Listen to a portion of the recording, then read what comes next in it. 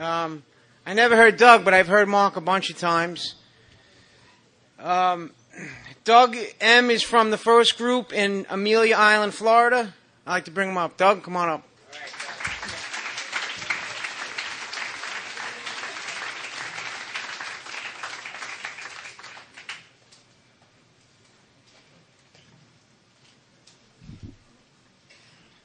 Big crowd.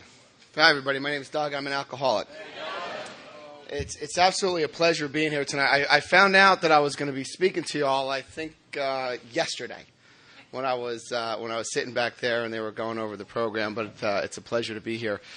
My wife and I, who's back there, it's our anniversary coming up, and we thought of no other better way than to be with the Bernardsville group and with you all to come here and to do a little fellowship.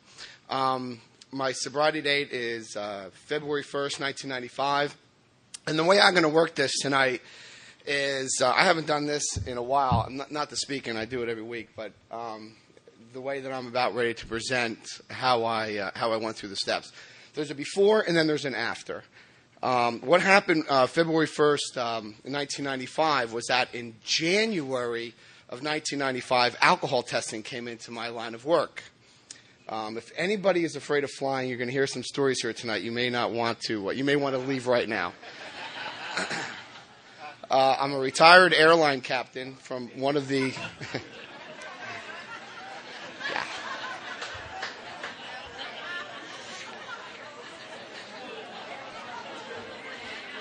So anyway, retired. No. I do look young. I am young. I'm 46 years old. I got on with the airlines when I was 23 years old, which was unheard of back then. I graduated with an aerospace engineering degree, and the only reason I did that was because it's the only thing I was able to do drunk. Make sense? And so I picked a place. I'm from Paterson, New Jersey. I just went to Florida, and I went like this. And I was like, that looks good. I went down there, and I got into one of the top universities, and I did it. I really did. I did it drunk and all that other stuff. So what happened with me was that in 1995, in January, alcohol testing came in, thanks to the general public, of course. And that was after that Northwest deal happened when everyone was flying drunk. It's very easy to do, believe it or not. But what happened was in December, I could not figure out my schedule for January. I couldn't figure it out. Because instead of, as we used to say, 8 hours from bottle to throttle, it was .0012. I mean, I had hangovers that were like DWIs of like 1.5s, you know what I mean? I mean, the hardest thing for me was getting to the airport in Washington. And then once I got on the airplane, it was all cool. Because then you had a whole bunch of people around you and every autopilot and all that other stuff. But So what happened was I couldn't figure out January. So I said to myself this. I said, okay, I figure out the schedule. I get it. No more 4-day trips. I'll try to do these things called out and backs or a couple-day trips, and maybe the shakes will get really bad. And, I mean, you know, think about this, but there's not a problem here. Not a problem. So I get the schedule. I figure it out. I'm ready to rock and roll. I start a trip out of Washington, and I'm living in Florida, so I commute. Now, that may sound crazy, but commuting for us is like driving for y'all. It's just a thing that we do in the airlines. And so January 2nd, I start out of Washington, so I thought I'd have a calm-me-down cocktail on January 1st because I was just so hungover from New Year's Eve. Correct? Everybody following the story so far? Okay. So I have a toddy. What happens? What happens is my wife who's sitting back there is a non-alcoholic. So as it was told to me with this loony farm that I went to for airline pilots down in South Miami Beach, is that cool or what? Did we pick the place? Our union is powerful, let me tell you that. Explain it like this. There's a 4-step process to alcoholism. The way we go, right? We have 5 steps. She has 4. Comes in as alcohol, turns to a thing called formaldehyde. You get the woo. The body says, it's poison. She says, wee. And she has this half a glass of wine thing, and she puts it down, and she moves forward. Okay? Turns into barley and hops, sugar, and then it comes out as water, H2O. 4-step process, not with us. Comes in as alcohol, turns to formaldehyde. We get this, whoa. And then we turn into Emerald. bam, kick it up a notch, right? If 1 is good, 20 is phenomenal. Then it turns into this codeine-like substance, which gives us the more. We're restless, irritable, and discontent until we could feel the sense of ease and comfort, which comes immediately from a drink. So let's go back to January 1st. I have 1 toddy. Okay? I wake up February. So, this is what happened with me. So, what happened was, on the 2nd, I was supposed to fly a 4-day trip. I told you I wasn't going to do it, right? But I had it all planned. I was going to call in sick on the last 2 days because the shakes were going to get so bad. I had this all figured out. So then all of a sudden I wake up and it's like the 2nd, and I got to get on this flight to fly to Washington to fly this trip. I said, there's no way I'm going to pass this breathalyzer thing. So I call in sick. So it gives me 4 days off, of which is backed up with 4 days off. So now I got 8 days off. And then seriously, I remember waking up February 1st. So I'm in this house in Florida. I wake up February 1st, and I'm like this. And I had no clue what day it was, but the clock was 3:25 in the afternoon. And I remember this very clearly because I started going in convulsions. There was feces and urine and bottles and puke everywhere, all over the house. And, or at least the room that I was in. And I turned over and I saw a note that was left from my first wife, who I had 2 children with. And I noticed the house was kind of quiet. And I looked at the note, and the note was dated 3 days prior to me reading it. They were gone. I didn't know. I had no idea. And it said, second paragraph, you turned out just like your father. My father died from cirrhosis of the liver. It's a very, very ugly death. I go in these convulsions. I'm an atheist at this time, and I scream, God, why have you forsaken me? I was always melodramatic. Class clown, class talker, 4 years in a row. I'm very proud of that. And this peace came from the top of my head, and it went all the way down to my toes, like I've never felt in my entire life. And I raised up from the bed, and I don't mean I levitated. I mean, I sat up in bed, and it said, it's over, 3 times. It clouded out every other thought. This peace, it's over. And this number came into my head. This is a true story.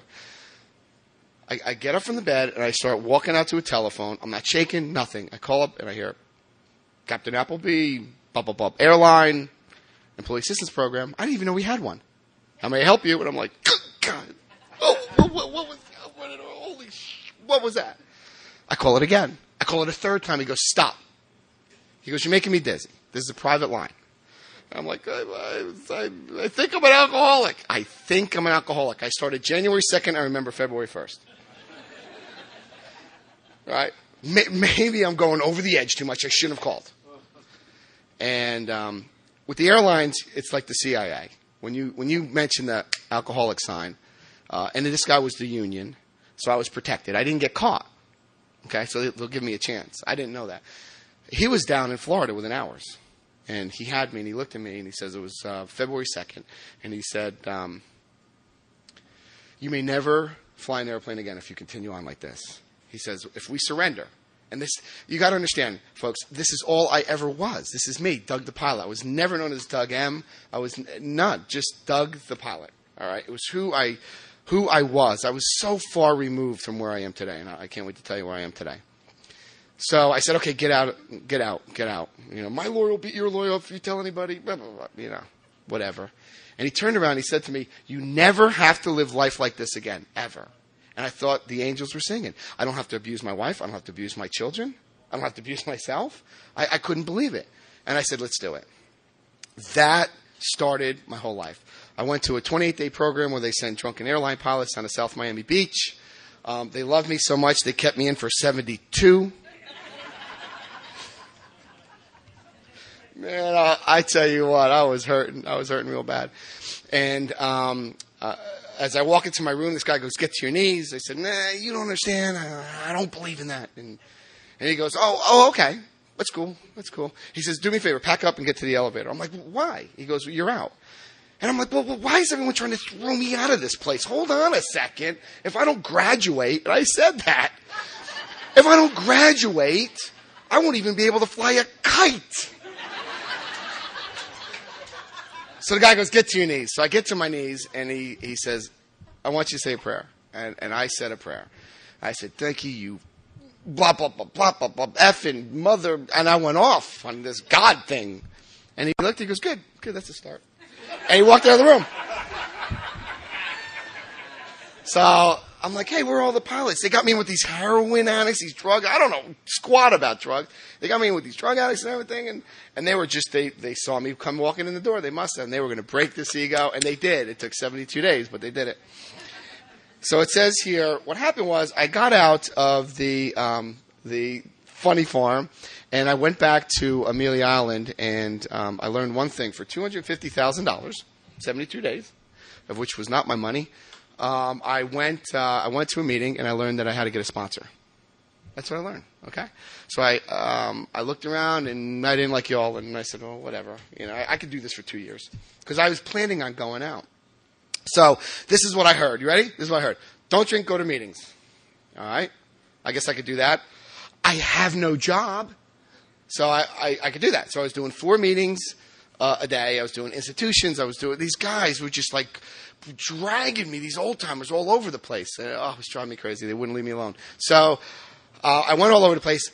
90-day trip. I'm about ready to pick up my 90-day trip, and what's happening to my insides? I'm the real deal. I'm dying inside. I'm not drinking. I'm going to meetings, and I'm working a selfish program. That's what I heard. It's a selfish program. I'm like, sign me up.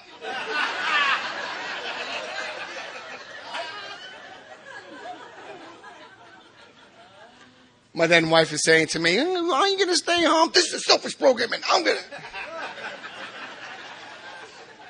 And then I kind of connected with this guy that says, "Take your time, laddie." Call me laddie. Take your time. You don't have to work the steps, that step thing. Because I would carry this book to every meeting. I don't know why. Don't know what was in it. Read it once. The guy, Bill, was a loser. I didn't like it. I love these guys. The guy goes, "Here's the book. Read it. Tell me what you think." Well, I'm in a mental institution. I read it in a day. He came back the next night, and I said, "Poorly written. Don't understand this guy, Bill. What a loser. I would have kicked his ass out a long time ago." Right? And he goes, "Well, read it till you understand it."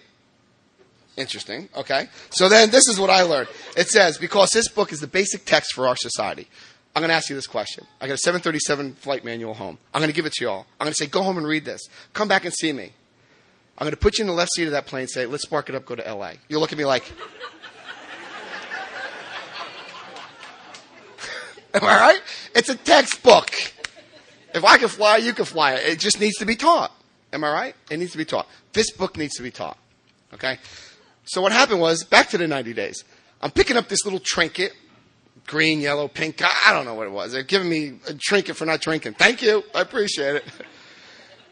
So I'm like, I'm going for the green. It was green. It was green. That's what it was. It was green.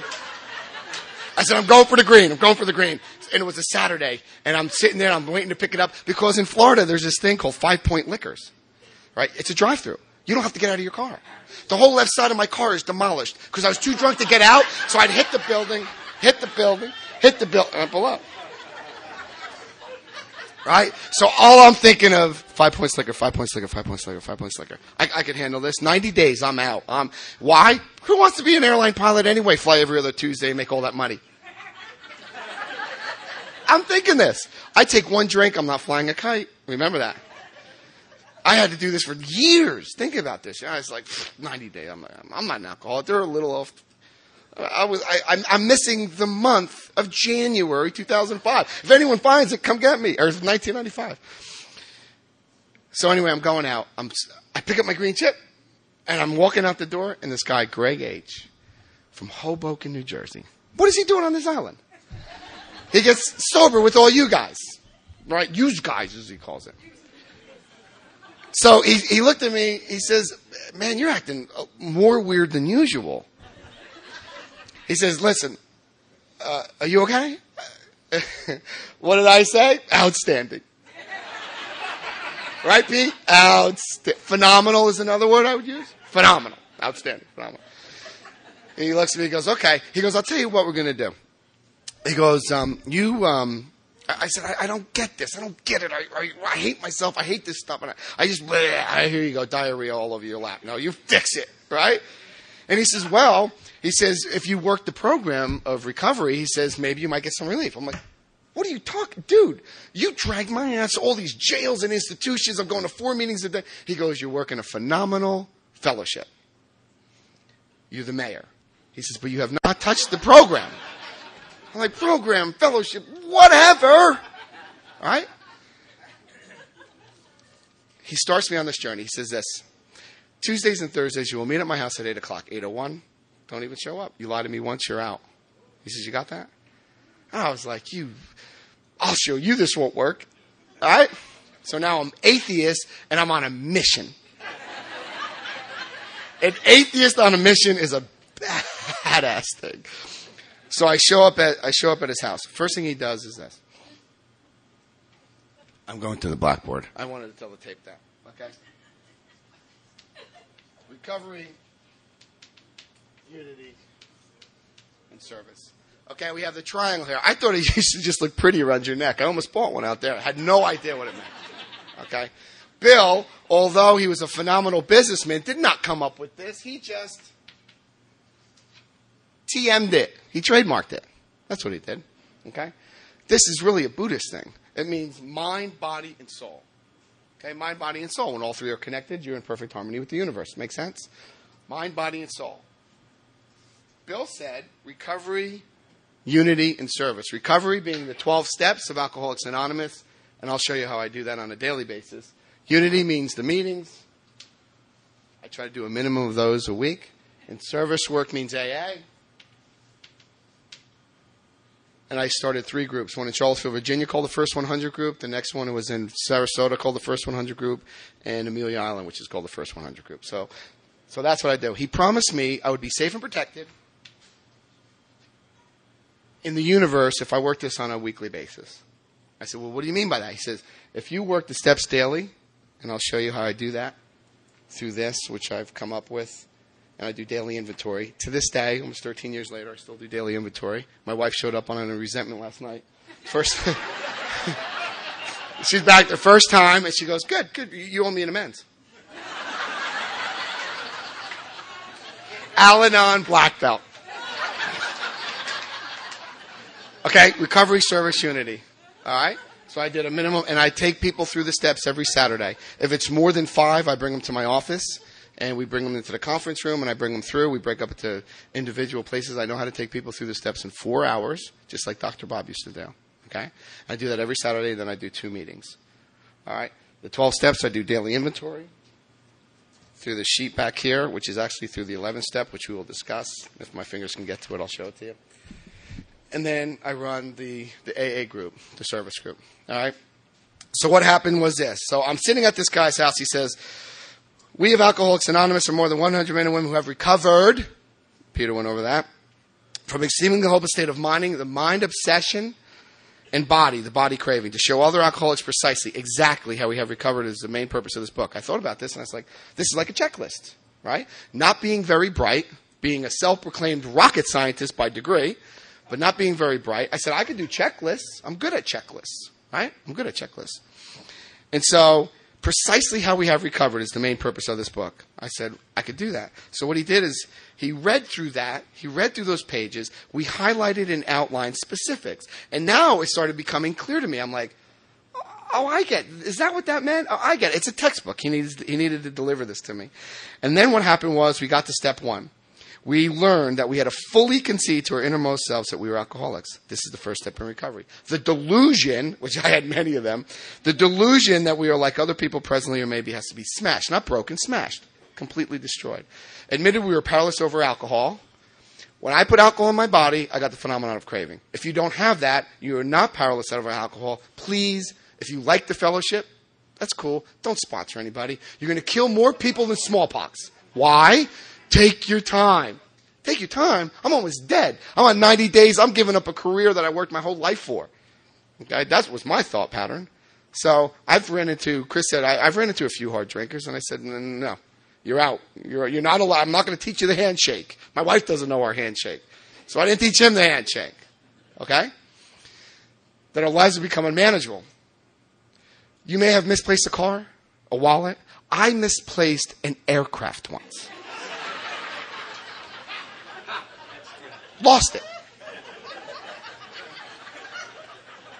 I lost an airplane. I'll tell you that story later. Okay? So, step 1, I got it. I'm okay with that. All right? So then we start moving on, and we start moving on to step 2. Okay? Step 2, I'm atheist. Did I tell you that? I'm atheist. Okay? Came to believe that a power greater than self could restore us to sanity. Sanity about alcoholism. 72 days in a mental institution, walking across the street to have a toddy is not sane thinking. It's not that I'm insane, it's that my thoughts about alcohol is insane. So he said to me, he read this to me, he said it right here. He said, when we became alcoholics crushed by self-imposed crisis, what do you mean? Everybody else hosed me. I didn't hose anybody. What are you talking about? We could not postpone or evade. We had to fearlessly face the proposition that God is either everything or he's nothing. Either he is or he isn't. He looked me straight in the eye and goes, what's your choice? That's easy. He's nothing. He says, okay, you're hosed. I'm like, hosed? Why does everybody, I'm hosed. I'm getting thrown out of AA now. He goes, no. If you don't get it, your chances are less than average. It's not even less than average. You're hosed. I said, well, what do I do? What do I do about this? I really didn't want to drink again. I really didn't want to drink again. He says, okay, can you come to believe that the rooms have restored you to sanity? You got 93 days. I'm like, yeah, I never thought of that. Yeah, I could do that. Okay? And so then what do? We move forward. Okay? Step 2 today in my life is everything. Everything. My thinking is dead spot on. And I'll explain some things that have happened in my life. Dead spot on. If you want to try something, when we get to the 11th step, I'll explain a little detail. With your mate, try to pray and meditate. Wait till you see the level that you will get to. On a daily basis, of course.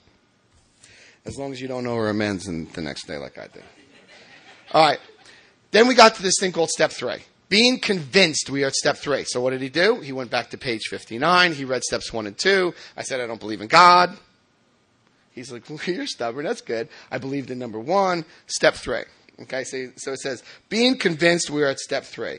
And step 3 states that made a decision to turn our will and our lives over to the care of God as we understood him. I said, no, I don't believe in that. And he got on his knees because you all used to do that in the beginning, in the first 100, and they go up to Dr. Bob's room and they get on their knees. And I'm like, get up you're embarrassing me. Get up. My wife's, I'm like this. My wife's, this is a guy who's pooping all over himself, and I'm embarrassed with a guy on his knees. So he says this 3rd step prayer. He says, will you make a decision right now to finish the rest of the steps with me? This guy was good. He's from Hoboken. He's a Jersey guy. No offense to the New York people. He probably would have been great in New York. I said, yeah, I could do that. Okay? I make a conscious decision every morning I wake up.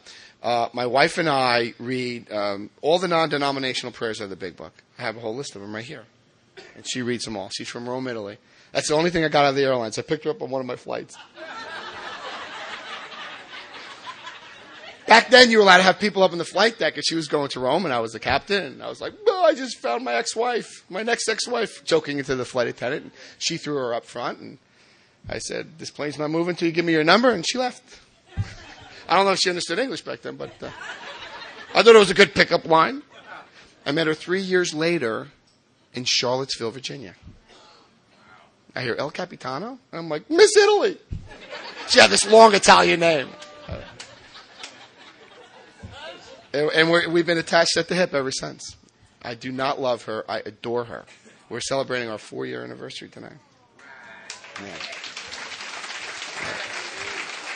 So that's what this has given me. Okay. So step 3. Then what happened was the infamous step 4. And here we go. I love this one. It says here, next we launched. Now, I was accepted into naval fighter pilot training. Okay, when I got out of school, my roommate went into F-15, so I was going to go into the 16, and I was going to go fly for the military. Thank God I did it. Woo! Can you imagine me in the military? I'd still be in Sing Sing or wherever they got them. And so then I was talking to my friend Billy, my roommate, and I said, what is it like to be launched? He says, you're going from 0 to 60 in a matter of feet. You're like this. Okay? So I love these. Where'd they come up with a step a year? Next, we launched. That means, right? So my sponsor got up off his knees. He took out one of these forms. I turned to the sex one. Hey, honey, how you like that one? He turns to one of these forms, and we start inventorying. Right there, right then, next we launched. Okay? Next we launched. How does this work today? When I fill out my 10-step, for an example, and I did, it was totally my gig. I had a resentment against my wife. I wrote it down, and then I inventoried it under resentment. Went to my part. What was my part? I was an asshole. Bottom line. I wish I could sugarcoat that one, but you can't. Okay? I was a total asshole. So that's how I inventory stuff now. Daily, folks, daily. I don't stop. And I got a life. I'm going to cuss. My life is so good. I think I shit a rainbow this morning. That's how good it is. All right? And it's all from this program. It's all from doing the right thing. Now, the 5th step. I had the thing. I call it the thing. We all have the thing. Come on, I'm not the only idiot up here that's admitting it. I had the thing. The thing that I'm going to take to my grave, as Pete and Chris talked about. It was a thing that happened in Knoxville, Tennessee. It was a terrible thing that happened with another female. Terrible. And so what I did is he went right here. He says, I just want to read something to you before you start this. I had 22 pages. 4th column, 0. I had nothing. Everyone screwed me. Even that person in Tennessee hosed me, right? So he goes, I want to tell you why we're doing this. If we skip this vital step, we may not overcome drinking. Time after time, newcomers have tried to keep to themselves certain facts. You're not holding anything back, right? Do you know it does that 9 times? Are you sure you're telling me everything? Have you left anything out? If you left anything out, you're going to drink. 9 times. All the way to page 74. And then at the end it says, you must be honest with someone. I was like, okay, it happened in 19... And I told him the thing. And he looked at me, he goes, let me tell you something. And then he told me his thing. I'm like, oh my God, you're sick.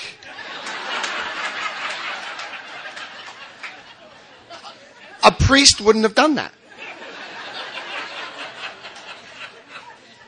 That's why I sought him out. Okay? Do you follow me so far? So the thing is out. I go home. I do the hour break. Okay, I got ADD. 15 seconds, but it felt like 3 hours. So I go home and I sit and I think to myself, oh my God, I can't believe I told this guy my thing. And I did. I told him the thing, and I went home, and I sat in quiet contemplation. I didn't do the hour, I got to admit to you. And I felt a part of you for the first time ever. I felt a part of you. I didn't believe in God, but I felt a part of you. We got together. We went over the 6th and 7th step. We went over every character defect known to man, and I was 62 of them. Okay? I don't like calling them defects because I don't believe God makes junk. It's things that I would rather not have in my life. We got to our knees on the 7th, of which I joined him. I joined him on the knees, and we did the 7th-step prayer. We went right into inventory. And back then, I wasn't writing cards, as I have on here, on my sheets. I didn't have cards back then until I did like the 3rd inventory. Now, being an airline pilot, I can make direct demands anywhere for free. Yeah. By this time, the airline had called me back. I got all my licenses back. They upgraded me to captain. And then I'm based out of Washington. So I get this other big book thumpers. You all kept on coming into my life, pain in the asses. So the guy goes, okay, we'll go through 8. I write the list. I know you're not going to believe this. I was a liar, a cheat, and a thief. Literally. I used to steal for alcohol. And so I had to make a couple big amends. One was to the whole neighborhood who I used to steal from. So I'd fly to New Jersey.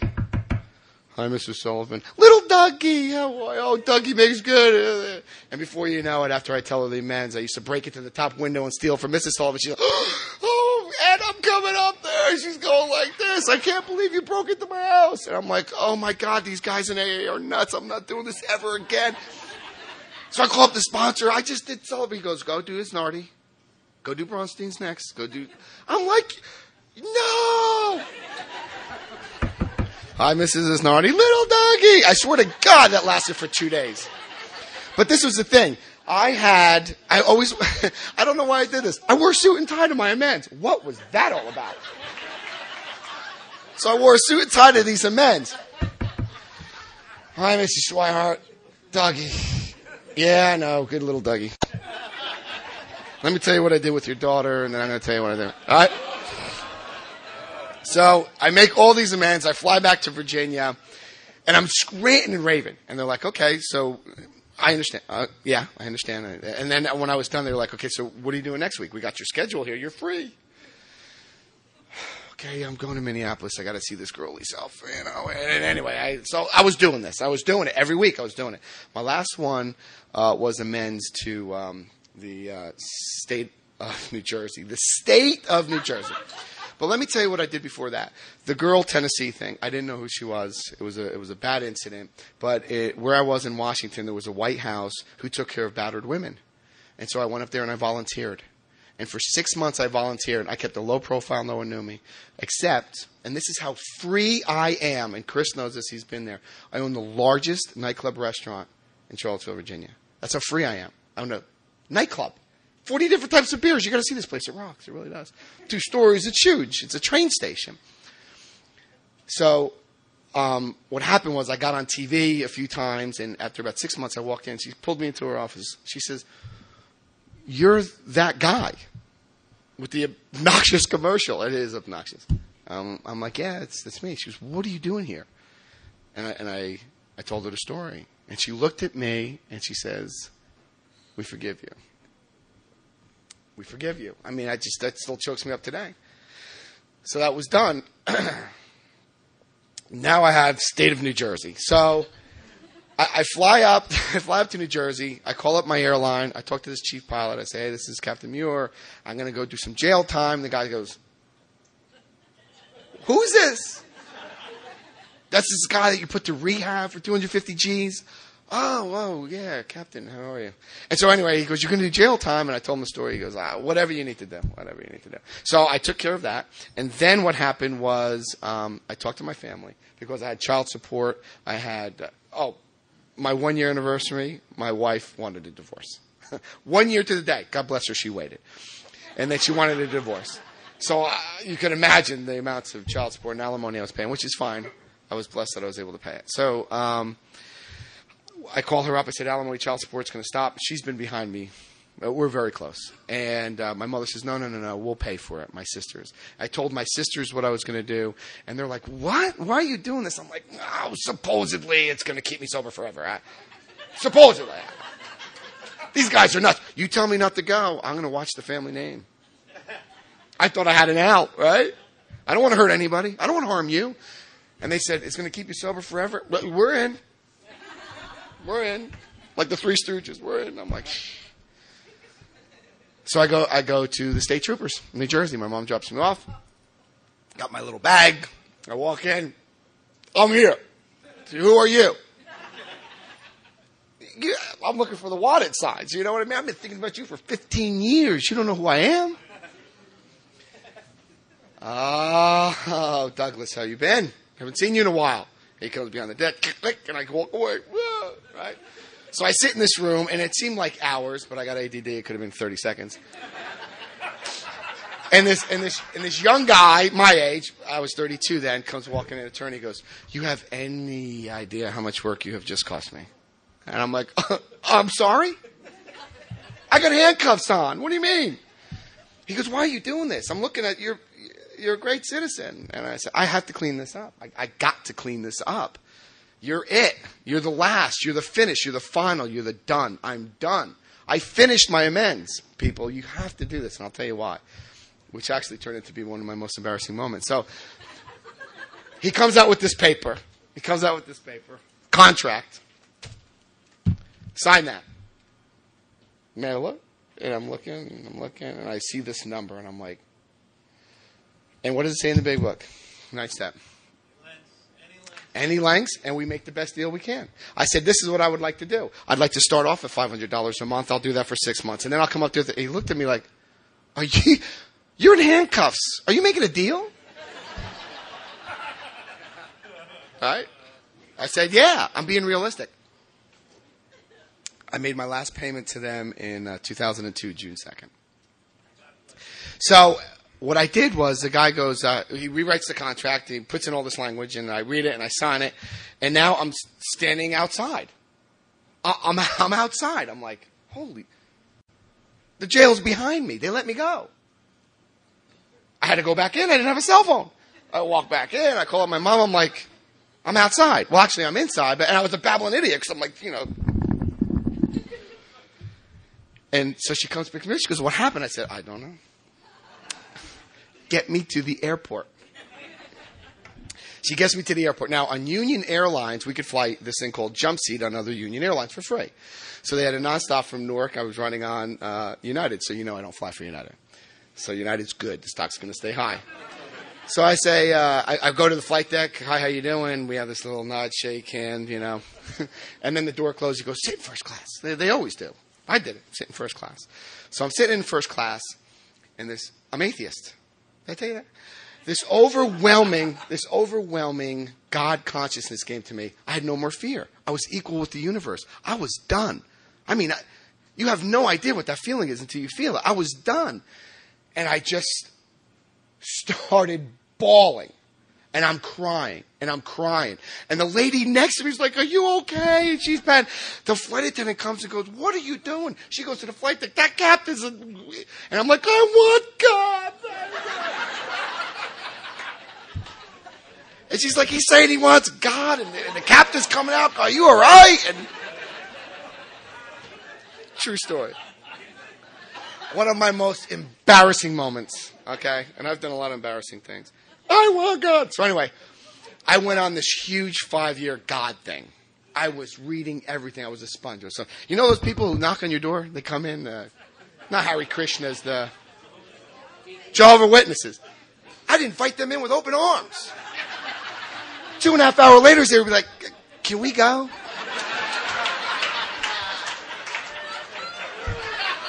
True story. I'd be like this with the Bible. And then I'd look at their Bible. I'm like, whoa, that's ballsy. You changed the wording. And be like, let's get another coffee.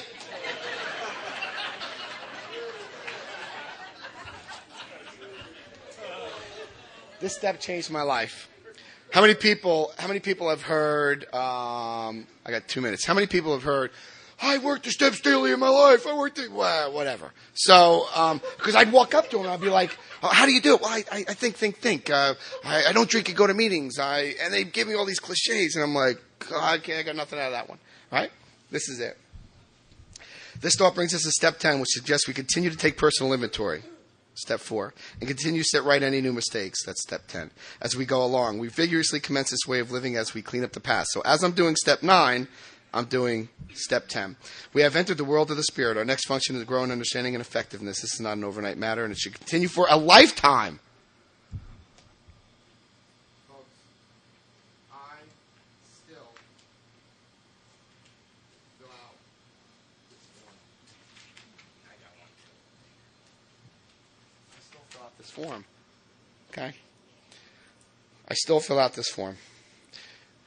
Was I resentful? Was I selfish? Was I dishonest? Do I owe an apology? It all comes from 86 and 85 in the big book. Okay? I still figure this out. I still do it.